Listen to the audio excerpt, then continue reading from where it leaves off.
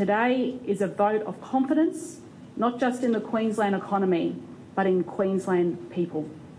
And our greatest asset are our people. And you only have to look at this map here to the right of me to see the investment that Adani is making in regional Queensland. So Townsville is the headquarters, but also we are seeing the flow-on impacts of Adani right across regional Queensland. With the development of the Bowen Basin and the Hunter Valley, that came from opportunities we had in China and Korea and Japan, and I firmly believe another opportunity for us is in India. We should not forget that there are more than 250 million Indians that don't have electricity at all. Many more don't have much electricity or have interrupted electricity. And this project is ultimately about providing a service, providing a benefit to those people to have electricity and bring them out of the suffering of poverty and disadvantage.